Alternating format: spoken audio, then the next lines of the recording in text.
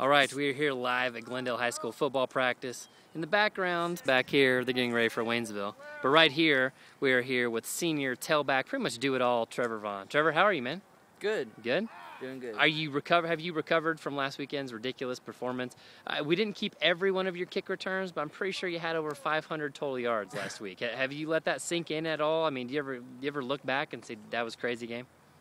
Yeah, because, I mean, honestly, nobody could really expect to run 3 returns in one game. No. And from Not what at all. from what the radio said, it was a state record, which surprised me. I didn't think it would even be close. I was just trying to score, try to win. Yeah. How many kick returns have you brought back to the house? I mean, just in general in your career. Maybe before that. 2. Okay.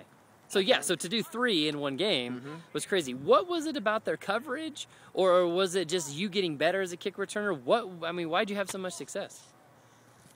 Well, I think our special teams this year is a little better on the kick return, but other than that, they weren't very good. Right. There's a lot of open holes, and the fact that on one of my last one that I was able to go one side of the field to the other, not very good.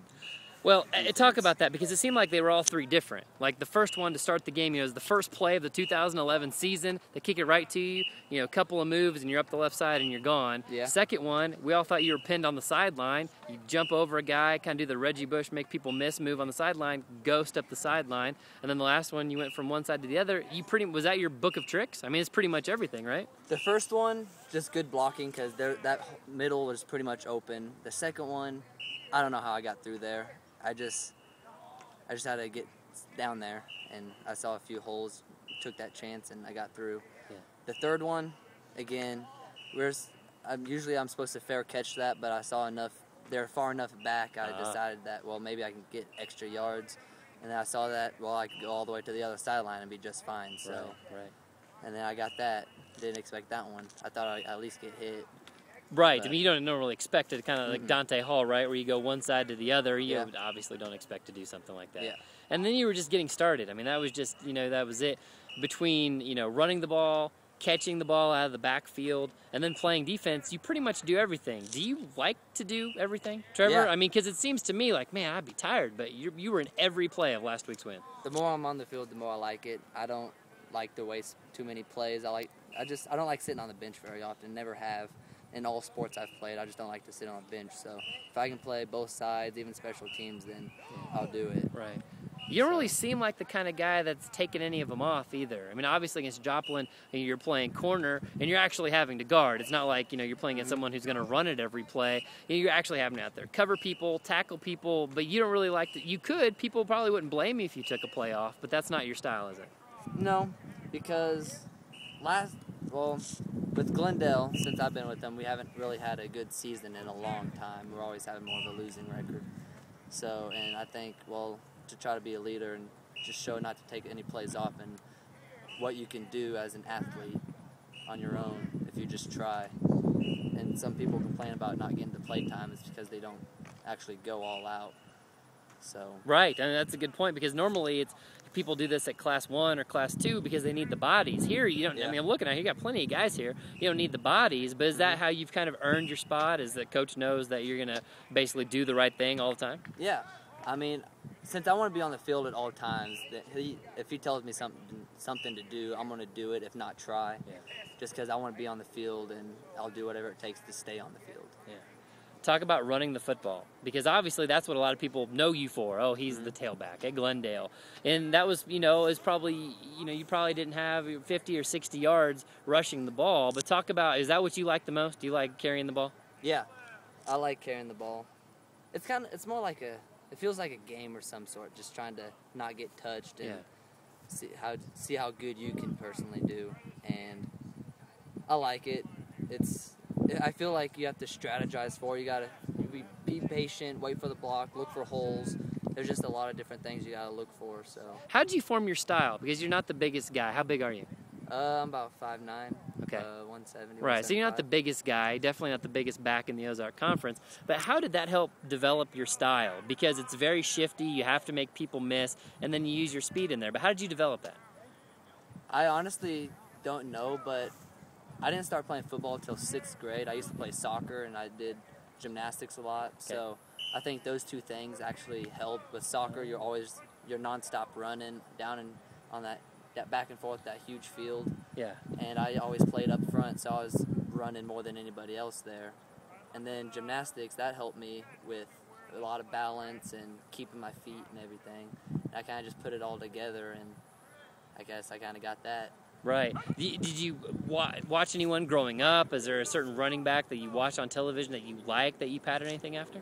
I used to watch Marshall Faulk. Nice. And that's the only one I really remember, honestly. Little do-it-all kind of guy, Mm-hmm. right? Talk about catching passes out of the backfield. Seems pretty natural to you.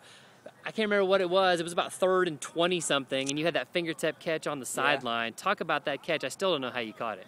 Well, my mom was saying that she didn't know how I caught that either, but I thought I turned around and caught it until I watched film. And then I just realized when I did caught it, all I did was look straight up, and it came up over my head. And I just started to think, I don't know how I caught that one either, because I didn't know where I was at on the field at that time. Yeah. And I don't know how I stayed in bounds or Right. anything. It all looked perfect. It was like the pros. It was like, okay, got 2 feet in, got the hand up here. It was a good catch. It was good. If it would have gone to replay, if this was the pros or college, it would have been a catch. It was crazy, and that was basically the play on the drive that kick-started the whole win. How big was that to get the win over a team like Joplin, who has been consistently contender in the OC? It's actually, I think it's a big win for us. The fact that it's been a while since we beat Joplin, and the fact that they're a bigger school than us. They've always been somewhat a little better, but I think we had more talent this year and everything. Yeah. And I thought it would be a lot hard. Like, it would be hard because they just got that devastating tornado. Right. Well, you guys didn't expect to score 50 points on them. No. First of all, I didn't expect that. But talk about what their demeanor was and what could you have told if it didn't say Joplin and you didn't know it was Joplin? Did they seem different at all on the field? No, they've always been an aggressive team. Yeah. They actually, when I was running the ball this year, they actually held me to only 37 yards, and it's usually not like that. Last year I ended up getting 155 within 3 quarters.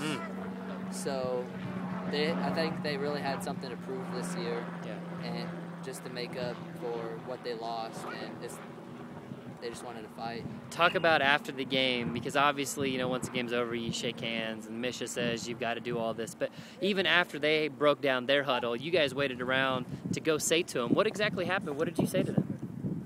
Well, I actually didn't get to go over there because somebody else wanted to get an interview. Got it. But Coach wanted us to go over there and congratulate them again and let them know the good luck to their next game and the rest of the season, and just to kind of be more friendly towards them now that the game's over. Right. Because usually during game, you're always talking smack and trying to get under their skin, and so we just wanted to go over there and show them that there's really no hard feelings and just cheer them up. From the stands, we can't see the smack talk. Does that happen a lot? There's a lot of jabbering back and forth. Yeah, usually when close games like that, you try to get under their skin, make them mess up and not do their assignment, and we don't really do that because it messes with our game plan. We want to play our game and everything, but some teams do like to do that to try to get us off our game. Right. So there's actually a lot there. Yeah, okay, all right. Talk about your quarterback, Will Rogers. A lot of people weren't really for sure what to get from him. He ends up with nice numbers. Cameron Johnson helped him out. You're helping him out. Talk about Will for a second.